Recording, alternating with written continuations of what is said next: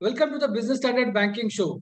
AU Small Finance Bank reported a healthy set of numbers for the January-March period with net profit rising 23% to 425 crore. Sanjay Agarwal, MD and CEO of AU Small Finance Bank, is with us today to talk about the Q4 numbers and the growth plans. Mr. Agarwal, welcome to the show. Thank you, sir. The loan book has grown 26% in FY23 and the deposits were grown by 32%. What kind of business growth you see in the current financial year? So thank you for inviting. It's my pleasure, my honor. When we started last year, it was good enough time, but as time progressed from May onwards, because of inflation, there is an high interest rate cycles, and then of course, because liquidity was not there, the interest rates suddenly were grown, got around 250 basis point repo hike was there, right?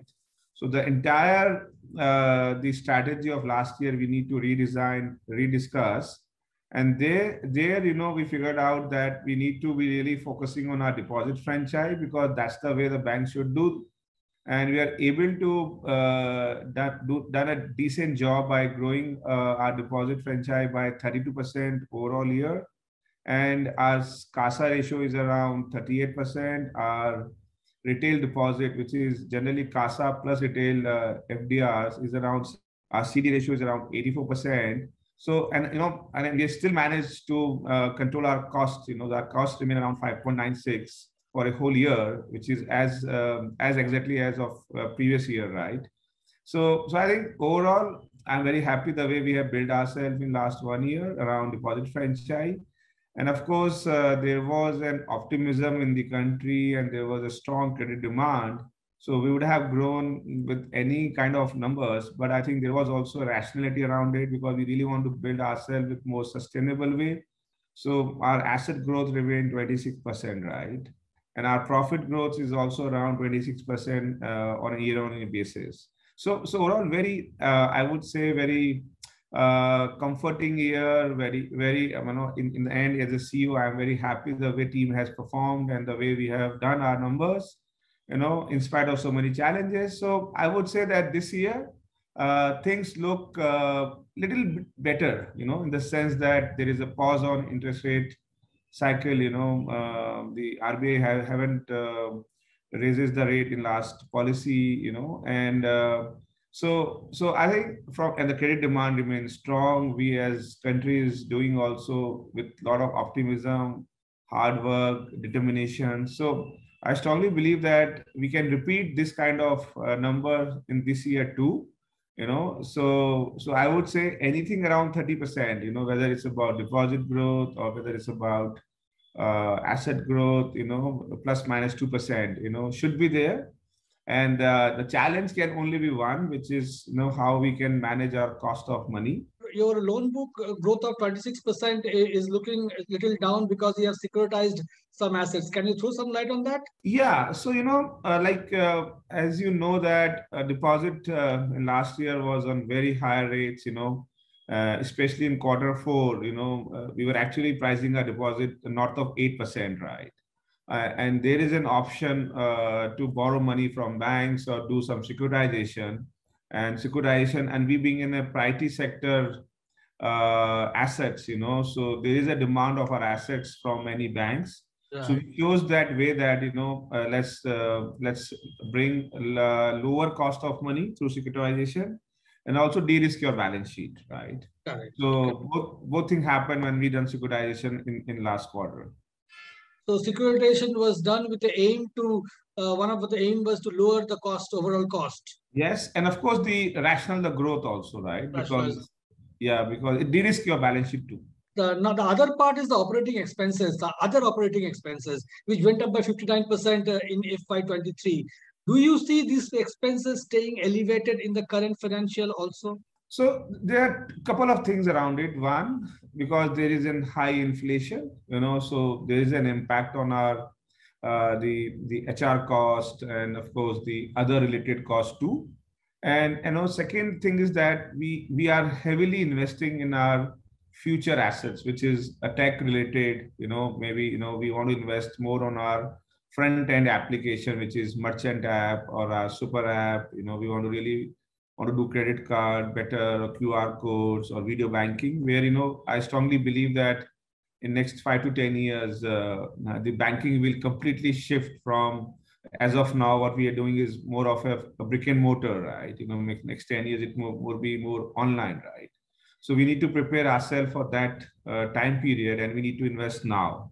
So that's one part, right? And second part, we are new in our journey. So we need to also build our brick and mortar distribution, because for next maybe 5 to 7 years. So we keep on investing on our brick and mortar, because we are just in 21 states. So we need to go every state, make our presence felt. We need to hire people. There is a gestation period for every business to become productive, or every person to become productive, right? So I think that's why our cost to income looks very high. But I think in the next couple of years, when our credit card will become profitable, we'll start monetizing our QR code business, we'll start building video banking at a scale, and then of course the overall scale will achieve, the operating leverage will start playing its role. So I think that's the time when, we see our OPEX coming down. The other issue was net interest margin, which was very healthy, 6.1%, though it has slightly come down from the previous quarters when it was 6.2 and 6.3%. The question is, can you hold on to 6% plus margins, given that deposits will get repriced as we go ahead? I don't think, honestly, because there is a scenario where our cost of money, when I'm speaking you today, on 25th April, is already gone by 40 bips, right, from last year. And you cannot reprice your assets so quickly, because our 64% assets are on fixed rate. And incrementally also, there's much intense competition. And, as I already commented, that you cannot price your loan at any price, because customer is also very cautious about their cost, So I think there would be a pressure, this year on NIM, maybe around 25 bips to 30 bips. But, the other pool of income will start coming in, maybe because, as you know, we got AD1 license, from Q3, Q4, we'll start building that business. We have seen that there is a rationality around insurance income from some circular from IDA. That money will start coming to the balance sheets. Our size will go up, and then there's some kind of operating leverage will start playing in. So NIM can be in pressure, but I think overall ROA we still can manage. Now, credit card is a very important part of your strategy, and AU has grown the credit card business steadily.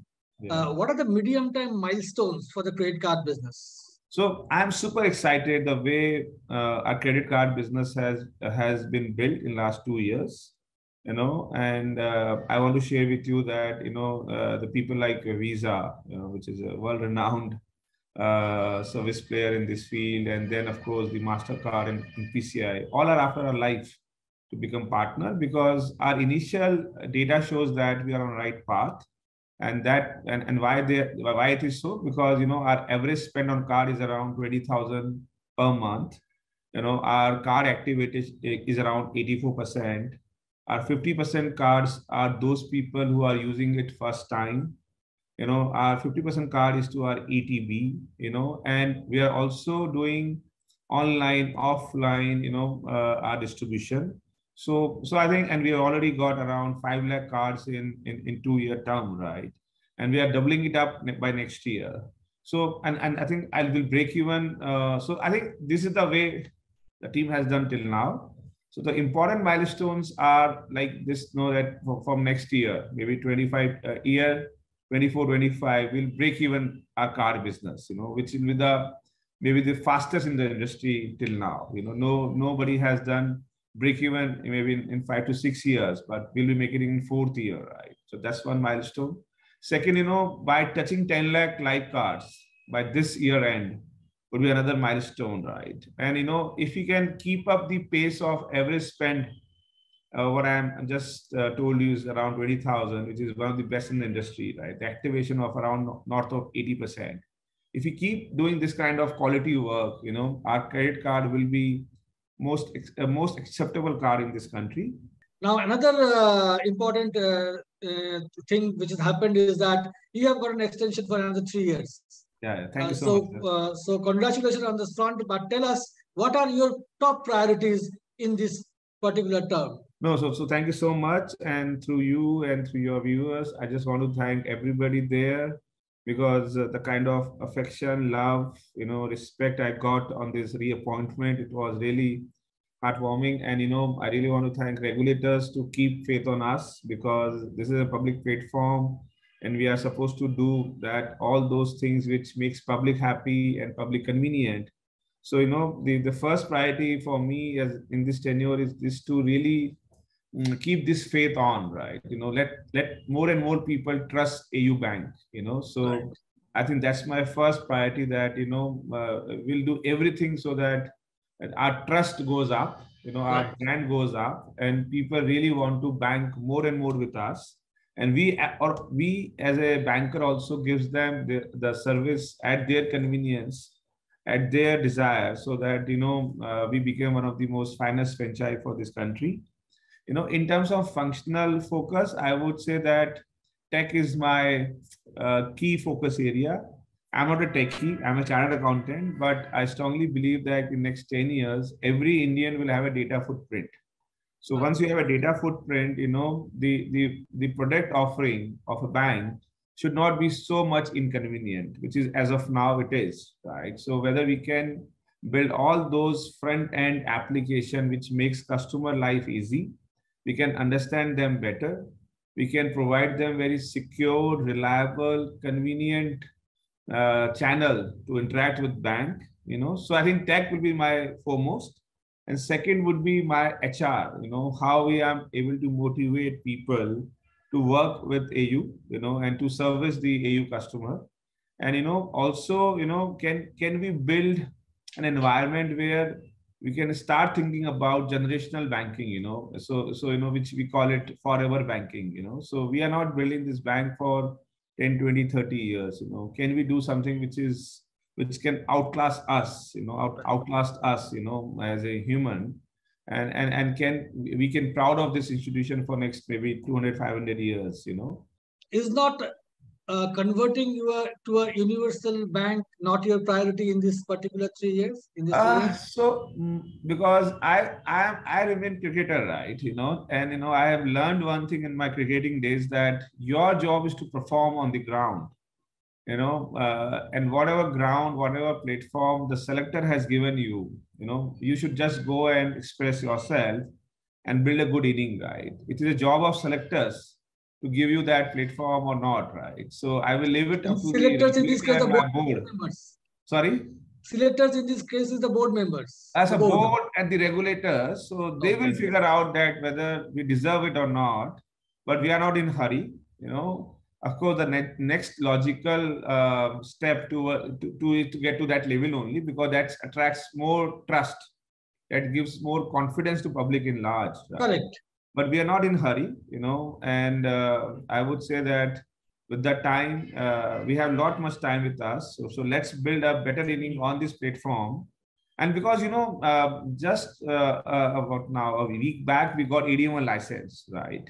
So that completes in terms of product offering from any banking platform. So we are now at par with any of bank platform in this country. Finally, there were some media reports that there was some regulatory concern on your growth. Is there a communication from regulator to slow down? No. I think, and I think it's a very good question. So Mosha, we live in the banks are regulatory are under the umbrella of regulation, right?